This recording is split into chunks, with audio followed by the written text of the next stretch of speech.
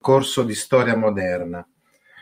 Abbiamo realizzato insieme con un professore delle scuole superiori, quindi di un liceo di Milano, abbiamo realizzato, ciao a tutti, ciao Xilla, ciao Melvin, avanti, pronti per modernizzare? Sì, senz'altro.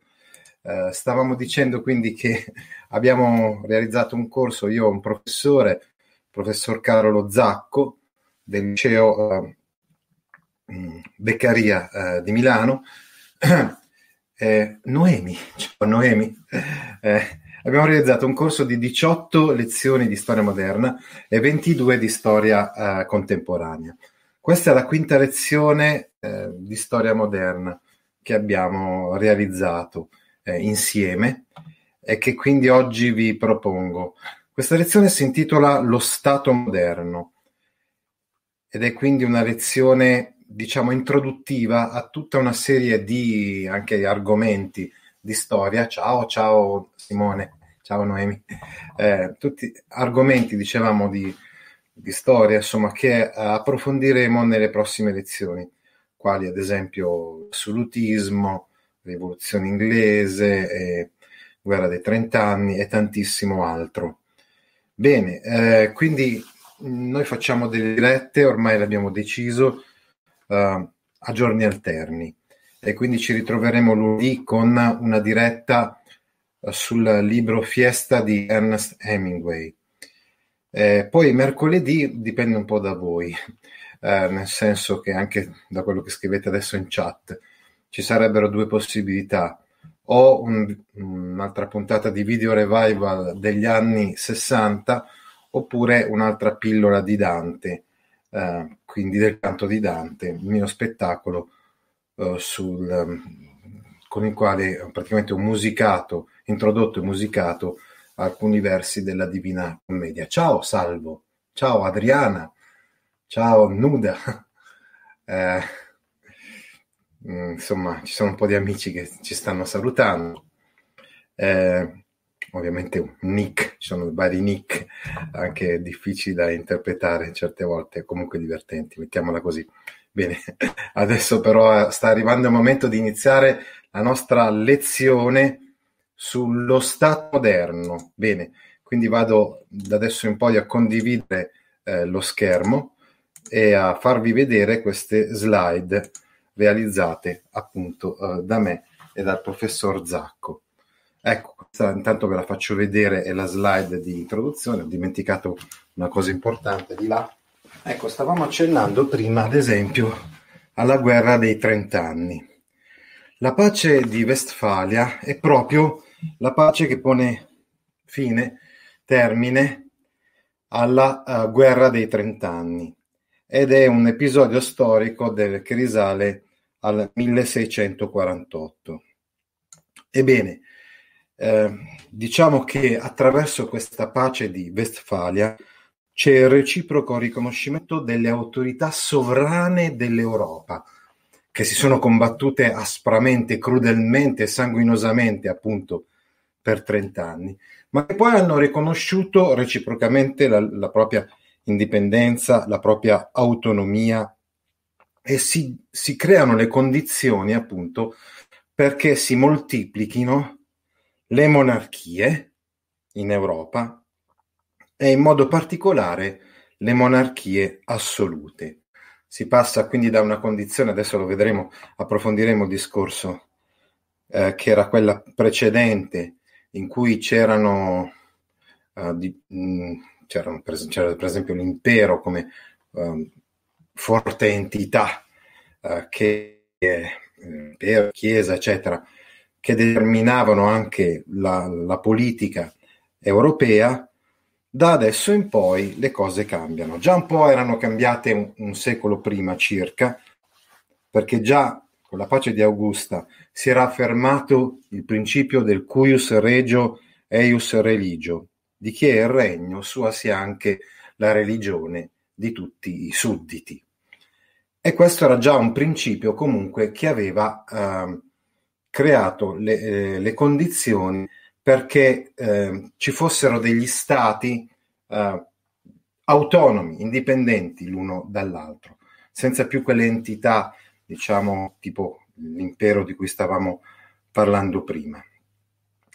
Lo Stato moderno dal 500 in poi, Stato moderno e Stato feudale. Già alla fine del Medioevo, ciao Agilulfo, alcune grandi monarchie avevano avviato un processo di unificazione territoriale che aveva dato vita ai primi stati.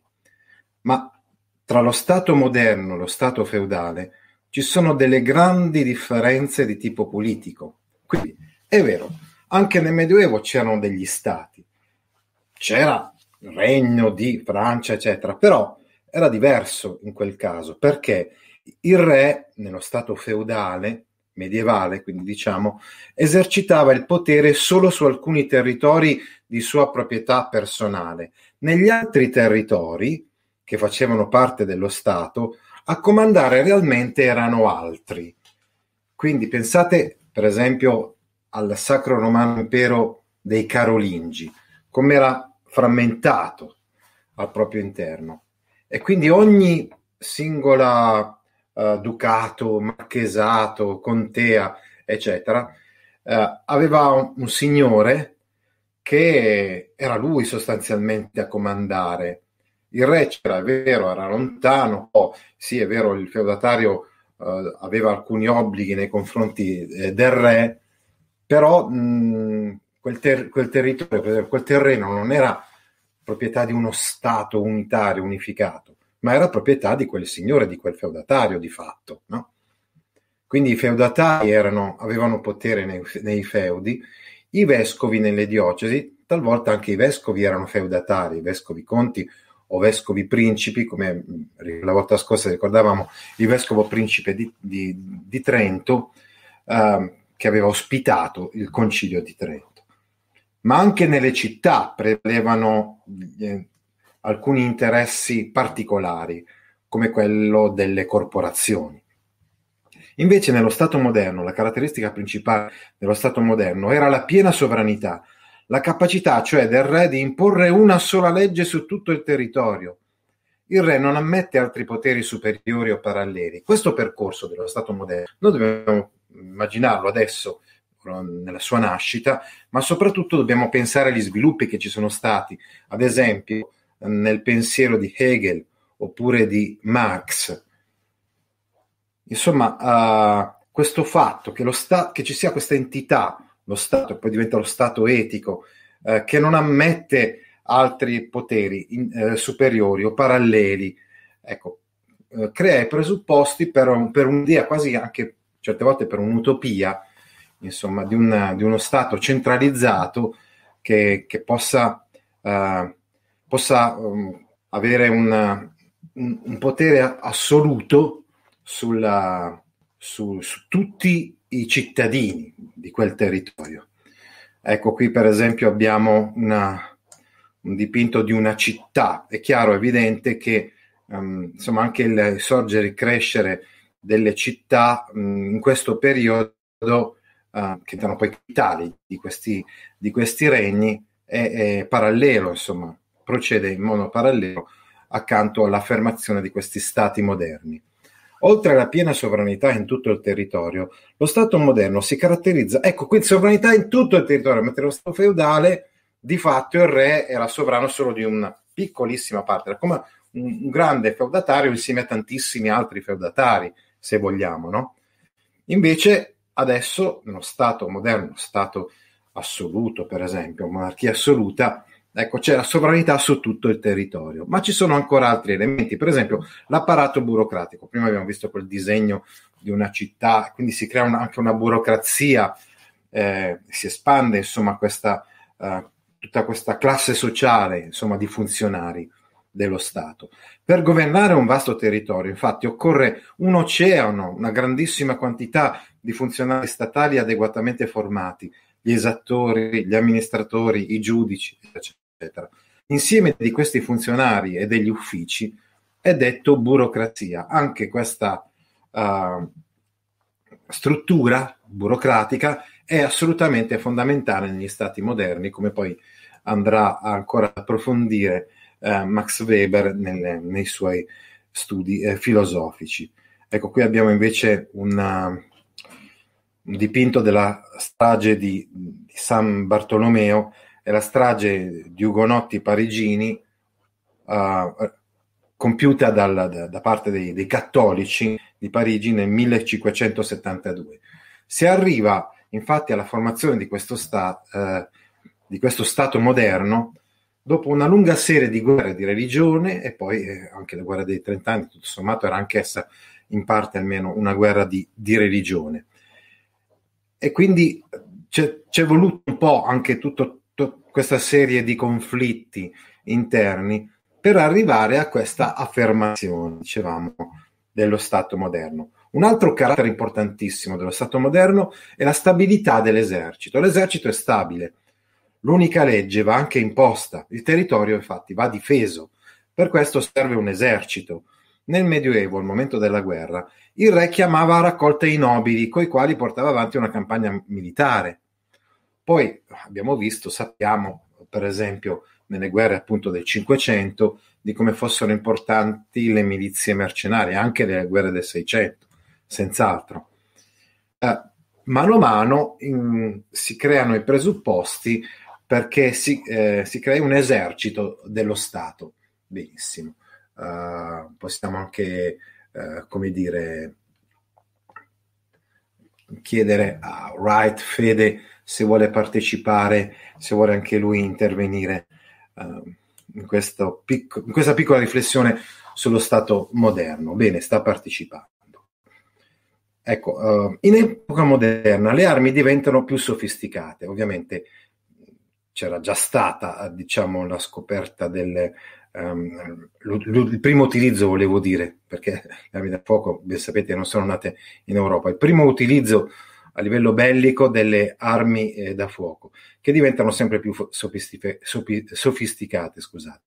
Le campagne militari sono più lunghe e costose, le tecniche di combattimento più complesse. Occorreva personale specializzato. In una prima fase, come vi ho già anticipato prima, i sovrani ricorsero a truppe mercenarie, ma col tempo ci si rese conto che la soluzione migliore era l'esercito stabile, quindi l'esercito statale, un corpo specializzato, esperto, fedele al suo re, esercito regio. L'esercito interno costava meno e funzionava meglio.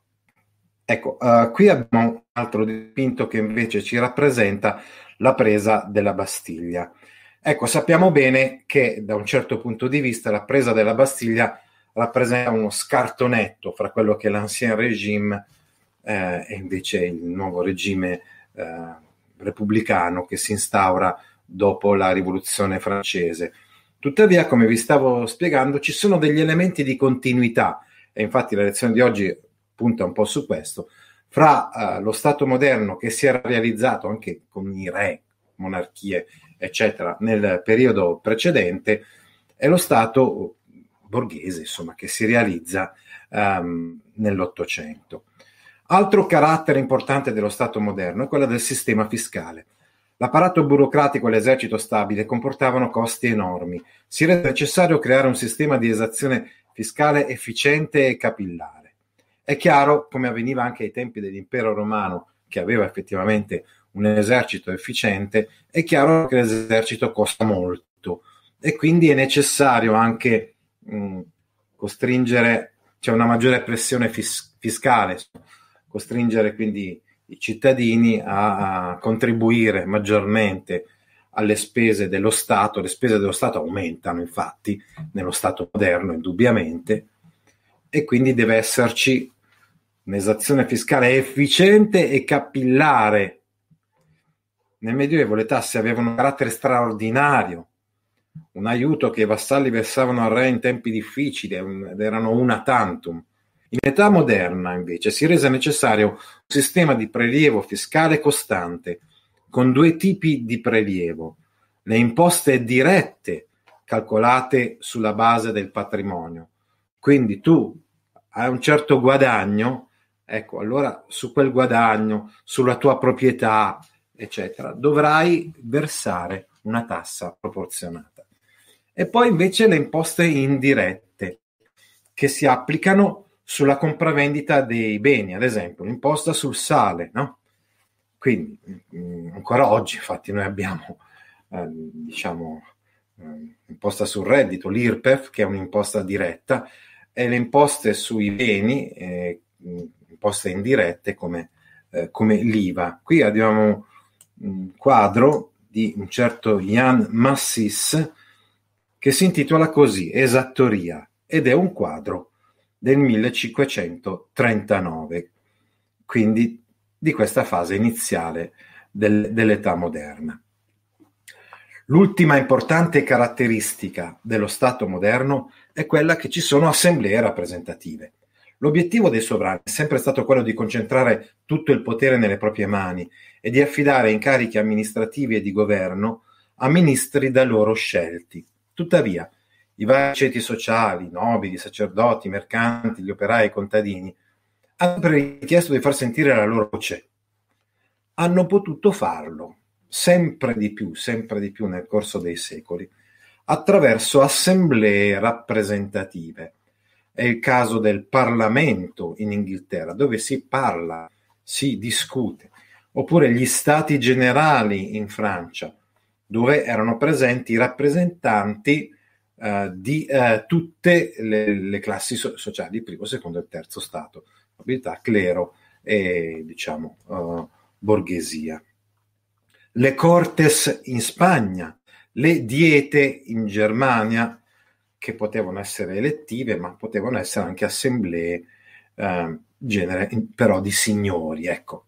La storia moderna è caratterizzata da una tensione continua tra il re e le assemblee rappresentative, che darà luogo a due modelli di Stato. Uno è quello della monarchia assoluta, dove il re domina indisturbato.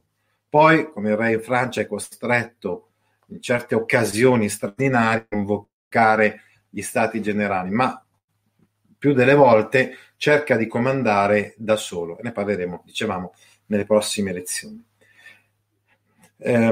L'altro modello è quello della monarchia parlamentare, dove il potere del re è limitato dalle assemblee. Ecco, sicuramente con il tempo si affermerà sempre di più il secondo tipo di monarchia.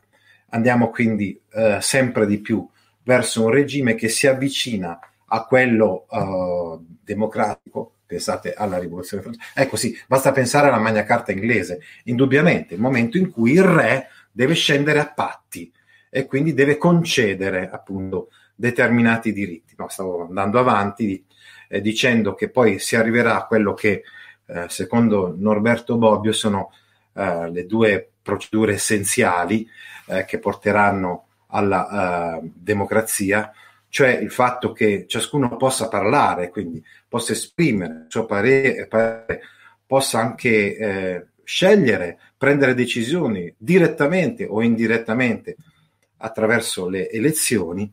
E poi l'altra procedura fondamentale della democrazia, secondo Norberto Bobbio, è ovviamente la maggioranza. Questo però avverrà con il tempo. È chiaro che in questo primo periodo si affermano le monarchie assolute, ma poi prevarranno quelle parlamentari che pure nascono in questo periodo e si manterranno nel corso dei secoli. Non cadranno come quelle assolute. Bene, terminiamo la nostra lezione con questo dipinto che rappresenta l'insediamento delle Cortes di Cadice di fronte al vescovo di Ourense. Si tratta di un episodio che è accaduto nel 1812, alla fine della guerra di indipendenza spagnola, quando gli spagnoli hanno combattuto contro i francesi che avevano invaso la Spagna. Alla fine sono riusciti appunto a creare uno Stato e a riunirsi in queste Cortes e a stilare una Costituzione. Ma questo ovviamente è uno sviluppo che ci porterà, insomma, appunto alle Costituzioni e quindi a tutta una serie di cose che per il momento ancora non si realizzano. Quindi diciamo siamo proprio all'inizio, insomma, di questo processo che porterà appunto a questo. Bene, stiamo quindi per terminare il nostro breve incontro, la nostra pillola. Anche questa è una pillola, non solo quella che abbiamo fatto l'altra sera del canto di Dante. Anche questo, come vedete, è stato un piccolo assaggio. I nostri contributi sono contributi abbastanza semplici, ecco, perché appunto non siamo accademici, insomma. Ecco, intanto vediamo che il nostro sondaggio ci ha portato, cioè almeno alcuni dicono preferiremmo una terza pillola di Dante, e poi ancora un altro amico ci chiede qual è la differenza che passa tra il Lucifero di Dante e il Lucifero del Vangelo delle streghe. Non conosco il Lucifero del Vangelo delle streghe, posso solamente parlarvi del Lucifero di Dante, ed è evidente che il Lucifero di Dante, di cui si parla nel 34esimo canto dell'Inferno, è un, come dire, è un essere che è assolutamente all'interno di un quadro possiamo dire, della storia del mondo, ben delineato, chiaro.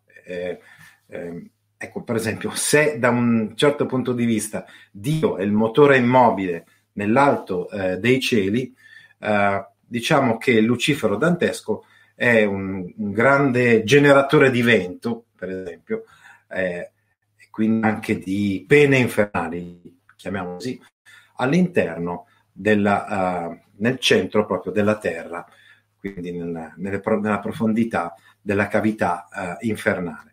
Ed è però perfettamente inserito all'interno del quadro della giustizia divina, perché è importante che ci sia Lucifero, perché deve operare mettere in atto la giustizia divina. Questo è il Lucifero che io conosco. Poi il Lucifero del Vangelo delle streghe purtroppo non lo conosco. Grazie per le utilissime lezioni attinenti alla letteratura latina.